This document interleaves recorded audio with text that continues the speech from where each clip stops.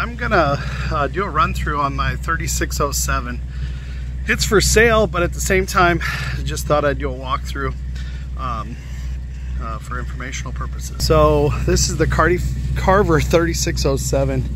It is a 1989. I don't think they changed the model a whole lot from like 85 to 90 maybe.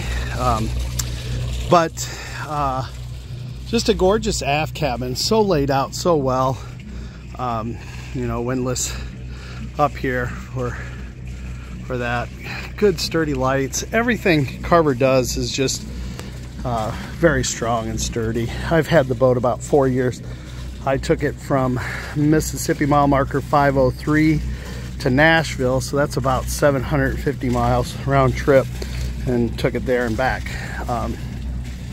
So, you know, you got your port side mirrors or windows. Those are for the front bedroom. There's a head right about here. Actually, this might be a head bathroom. We'll look when we're down there. And then the front. It has a generator, which I'm running. And if you've ever had a generator, you want to make sure the water flows like that. I had to replace an impeller pump, and now she runs beautifully. Dual gas tanks, fills on both sides, wastewater on only one side. I think she comes in at about 15.5 foot, but of course taller when you got the VHF radio on. On the back, it is an aft cabin, and what that means is there's a bedroom behind those steps. What that allows a boat is a beautiful, beautiful master bedroom. So we'll end up seeing that. She's been the hat trick since I bought it. Never rechristened her. So things that I enjoyed about this boat is, you know, good spacious living area out here.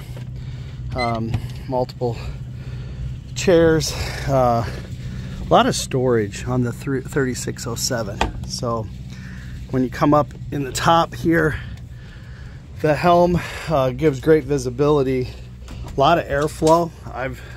I like the windows off when I'm driving, but you can zip them up and still see and have that airflow shut off if it's a cold breeze. The 3607 for me, one of the big deals in the model I own, it has two helms, so we'll see the lower helm too. You know, if weather gets bad enough and you don't want to be freezing out there. I will say this seat is probably the most enjoyable seat on the boat. It tucks behind the windows, so the breeze basically kind of gets above you. If you want it to, you can lay down up here. It's awesome. Tons of storage up in the front. My carpets need to be replaced. I do think a lot of people are going back to no carpet, but I'm leaving them on there in case somebody wants to use them to cut out for new carpet. Adequate walkways on both sides. Plenty of room to go up and down both sides to the front. The front, oh, there's your two 30 amp circuits. One 30 amp feeds the AC units, which there's 3 of them, and the other feeds the house batteries, or the house AC, which also back charges the batteries with an inverter. Lots of nice cushion space up here. Plenty of, I mean, you can chair it up here as well. Room for a couple chairs up here, which is nice. And you can, you know, pull off your Titanic top of the world right from there. Good visibility, comes with the sunshades, which are super helpful. If you're going to be driving the boat mainly from the top, we leave them on. It just keeps it that much cooler in the lower area. Now, of course, if it is cool, take them off and let the sun heat things up. This door is I think some of the models didn't have this, but this does have the pop forward hinge system, so you can get it out of your way.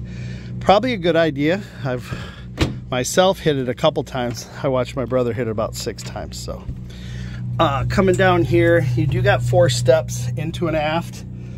Leads you into the main salon area.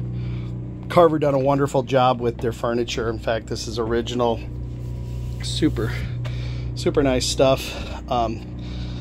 They know that sometimes drinking and boating go together, so they put a bar in there. Honestly, we don't use it a whole lot. When we did our big trip, I stored big bottles of water in there just for easy access for coffee and drinking. Good power outlay here.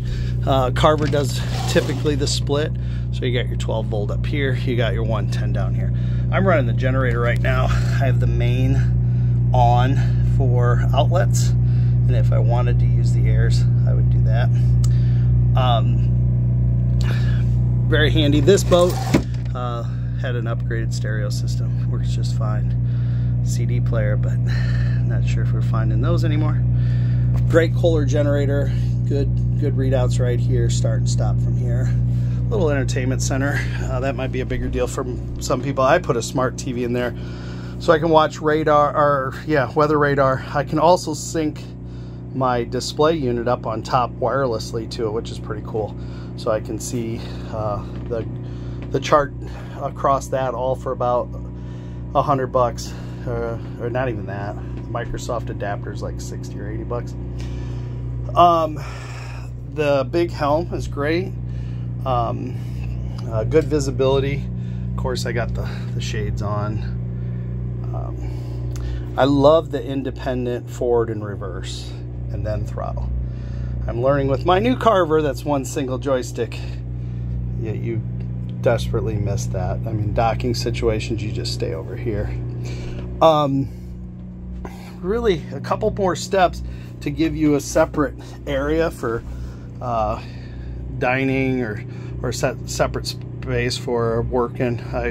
I work from the boat a lot, and this is right where I would work. You got power outlet right there. Kitchen is nice, it's separate. Good double sinks. This thing's just cool. Great design. I mean, you got a cutting board built in, but you also, in this position, have an extra shelf. Really smart. Full oven. Don't use it a whole lot. Might even have a pan in there. Yep. This is the original Carver freezer and fridge. It's still working, which is amazing. Good job. Because I swear I buy a new fridge at my house every 6 or 7 years. Good cabinetry in the boat. Tons of drawers. Back here, a huge door with a drawer. Most people say you're not going to find more space than on a Carver 3607. So you talk about a larger, longer boat, but for space utilization, it's hard to beat. I mean, there's just cabinets everywhere, and they're not like little ones, you know, they're good and full size. This is just a cool feature, and again, showing out the craftsmanship of a Carver. This is a liftable table. So in the days that you had to chart out your destination, you'd keep your chart books there. I still have navigation books because they're just fun to look at. Just a great sturdy design. Table's got a great design for rough seas, not losing anything. And again, that nice soft material. I want to call it leather, but I can't say it is. I don't know what it is. It's just really soft. In here you have a bathroom with its own sink. This would be the day head.